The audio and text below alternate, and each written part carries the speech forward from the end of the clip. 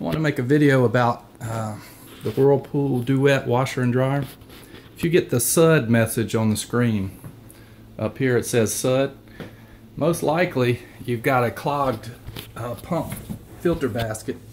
If you take this front cover off, there's screws across the bottom. Take 3 screws out. You'll need like a Torx bit type thing. Unscrew this. See? Let me get the flashlight over here. Just unscrew this. Water is going to pour out now. Pull this basket out and it'll be full of gunk, most likely. And just clean this out and clean the inside out, put it back in, and the problem should go away. Anyway, this has been a great washer and dryer, the Whirlpool Duet. Had them about 10 years, no problems till now. Highly recommend them. Thanks.